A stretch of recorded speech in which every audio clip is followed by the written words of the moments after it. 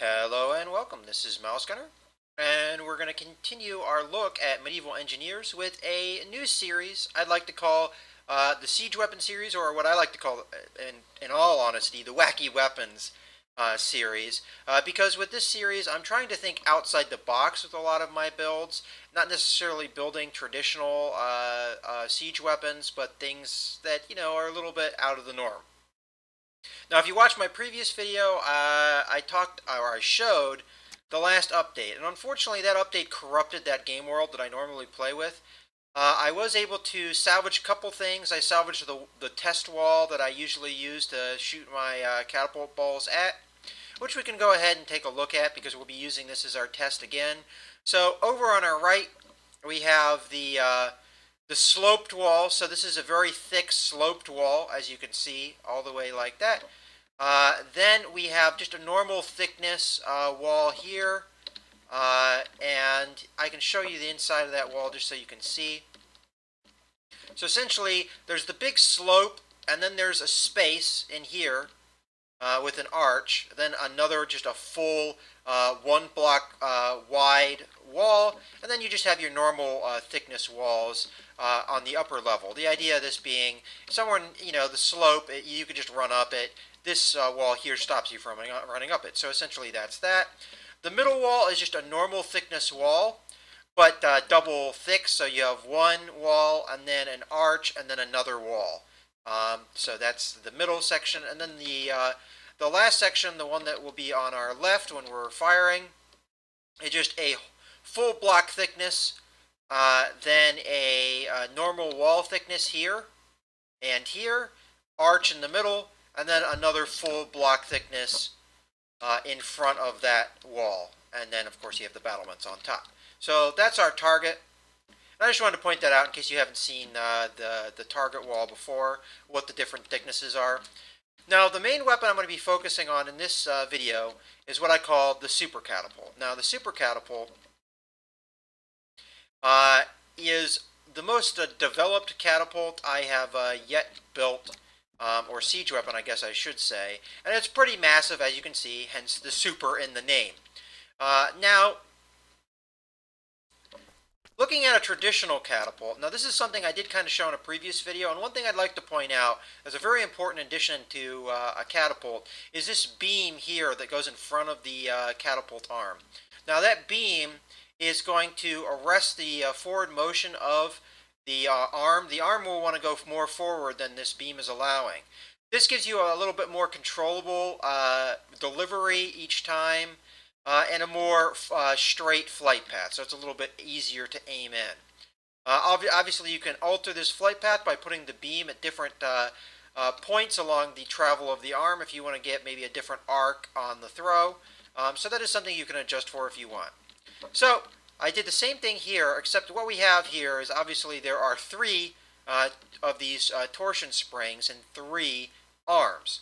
And they're all linked together with catch blocks and beams. Now the reason I did that is because you can't attach, and if we go ahead and try, you can't attach these two arms together by just doing beams. It just doesn't work. They want to push each other apart.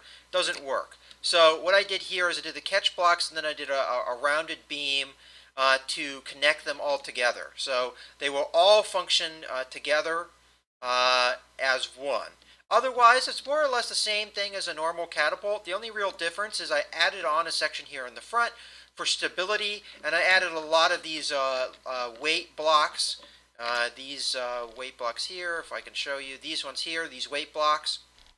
I added a lot of those onto the back, and both of those were done to stabilize the catapult. This thing has quite a lot of kick to it, and if you don't put these front wheels on, and if you don't put the weight in the back, well, without the weight and without the wheel in front, just building it essentially the same way I built this, except with that obviously three torsion spring construction, the thing will just flip over under the power of the three torsion springs. So you do need to stabilize it quite a bit.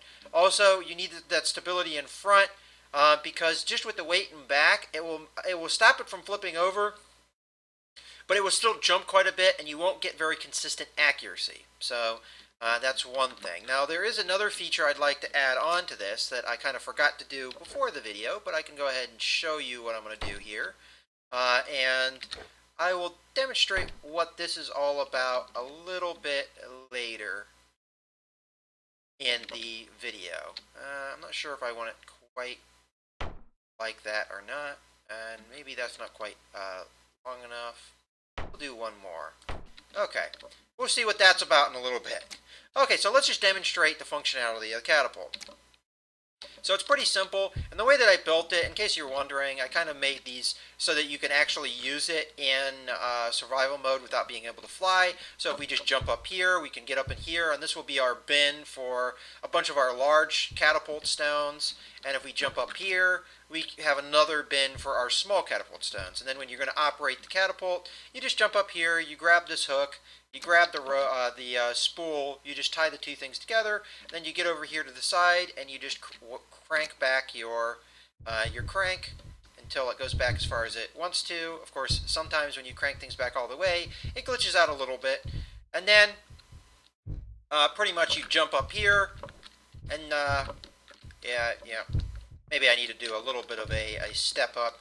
You can do kind of a crouch jump sometimes to, ooh, this thing's glitching out a little bit more than usual. You can usually do kind of a crouch jump sometimes to jump up on things, but in theory I'd put a little stepping stone here, jump up there, and then I could actually put the catapult stone in. But we're going to cheat and fly. So let's grab our catapult stone, throw it in there, and let her rip. Let's get a good view of what's going on here as best as I can, and go. So as you can see, it threw that catapult ball. Now this is a large stone, and as you can see, quite a far distance, very, very far distance. Just as a comparison, here's a normal catapult. Now I know it's a little bit farther back, but just as a comparison, we'll see how far this thing can throw.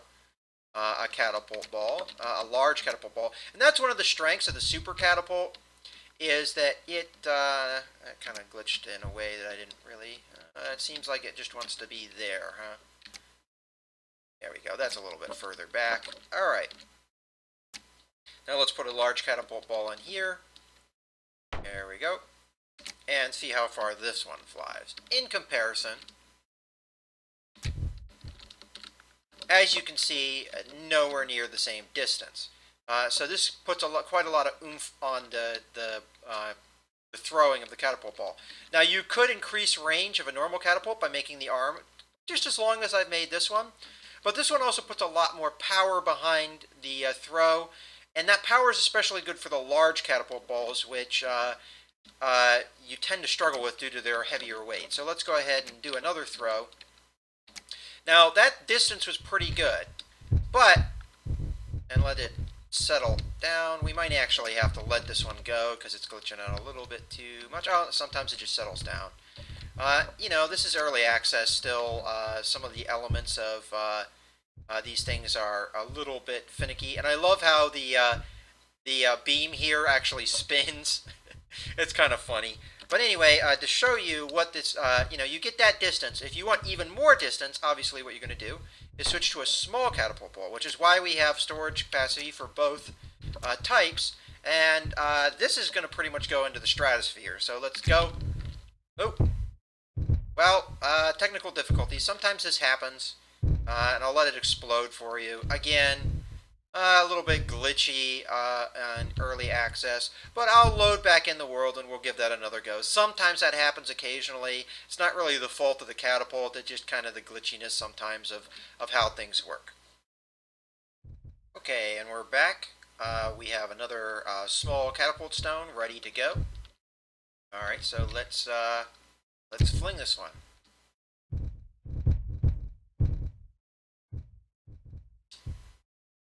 Alright, well, apparently, when you try and record things, it doesn't want to work. And I love this when this happens.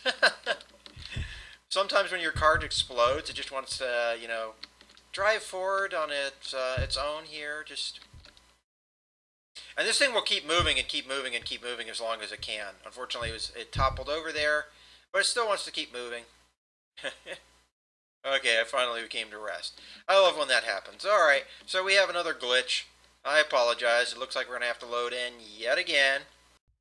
Alright, let's go ahead and do this attempt now. So we have a small stone yet again, and it's all cranked up and ready to go. So let's give it a go. And there we have it. This time it didn't break. Third time's a charm. Took me 3 attempts to get it. But as we can see, it looks like it fell just below, before the tree line.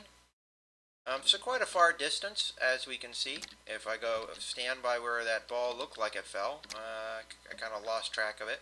Oh, there it is. Looks like it fell about here. It went all this distance. Honestly, it looked like to me it was actually traveling further than that. It's possible it hit a tree and broke up.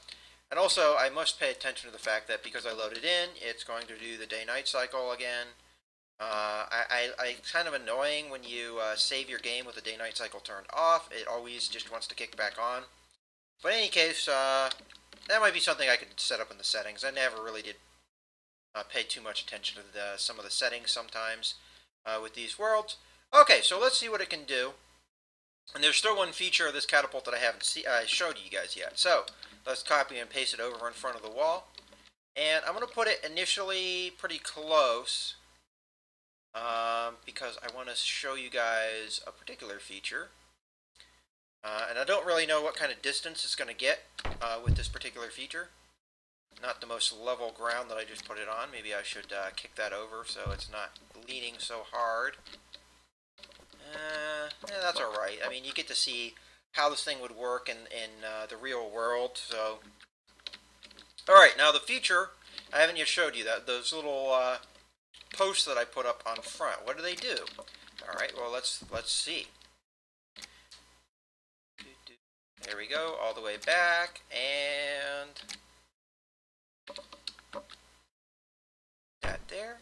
And our next catapult ball goes right in there. Oop, helps if you actually place it in the area. There we go. That's retained. And then you tie the 2 blocks together and let her rip. Probably I should go off of this so you can see a little bit better. And go. As we can see, it comes out as a chain. I was a little bit too close for the distance. It actually went a lot further than I thought it would go. In testing that I've done before, it didn't go all that far, but that was before I stabilized it a little bit as well as it's stabilized now. So that might be part of the reason why it goes a little bit further than I initially expected it to. But let's push it back and see if we can get a hit.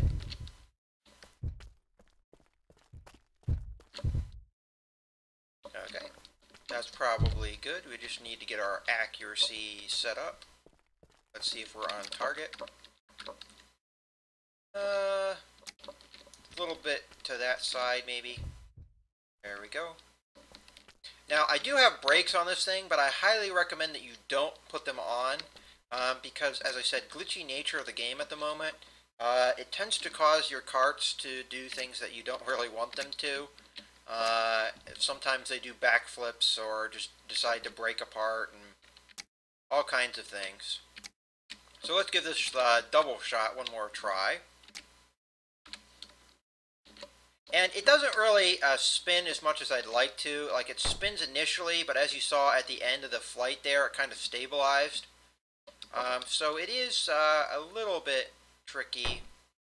There we go. To get it to spin sometimes, but let's go ahead and give this another go. So it spins initially and then it just kind of stabilizes out and falls, but it is more or less 2 catapult balls falling as one, and as you saw, it did pretty good damage there.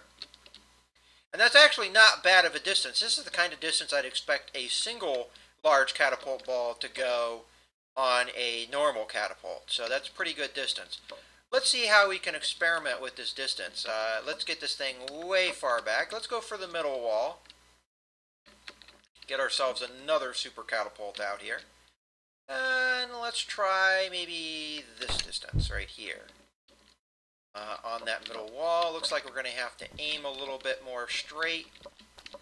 So let's bump this wheel a bit. That's probably a little bit too much, but we can check our aim. Yeah, that looks like it's a little bit too much. I'm going to just bump it a tad this way, although this is not necessarily easy to do sometimes. There we go. That's probably good enough. That should be our accuracy. So let's just give ourselves a normal large stone from this distance. I hope I don't clear the wall. That's a very good possibility at this distance, because as we saw, the thing has quite a lot of range. Okay, that's as far back as it wants to go. And let's give ourselves another catapult stone. There we go. Now the large catapult stones are a lot more stable. It's usually the small catapult stones that I have the problem with the catapult just destroys itself like that. All right, here we go. It looks like that's on target and perfect. Oh, just a little bit short. But as you can see, we have quite a lot of range here. So let's bump ourselves up. Probably about here, and let's give it another go. It was pretty close to the wall. So I wouldn't imagine that it would be too far off now. Okay, now let's put our catapult stone in again. And give her another launch.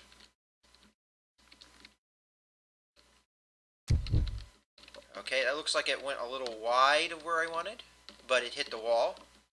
So it hit the wrong wall, but it did hit a wall. And that's actually really good damage for a catapult at that distance. That's a pretty long distance away. And it did a fairly good amount of damage to one of the solid blocks. If I had hit this wall over here, I probably would have punched all the way through. So let's give ourselves another go. Our catapult probably bumped itself a little bit on the last launch, which is why we were a little off aim. And I did push it a bit, didn't I? So looking at the aim, it looks like we are a bit to the left. So let's bump ourselves back over and give ourselves another go. And I could do the small catapult ball and try and range that in. But that would be, me just moving the catapult around a lot and trying to range it in. But as you know from what we were doing earlier with the earlier launch, that this thing has a lot of range if you use the smaller catapult balls. Another reason I don't want to use them is because, as we've seen, it's not as stable with the small catapult ball. So let's go ahead and give ourselves another launch. Oh, it looks like to the left again, unfortunately. And short. Alright. Yeah, unfortunately, the catapult does move around a little bit. As I said, I'd love to put the brakes on so that it didn't happen.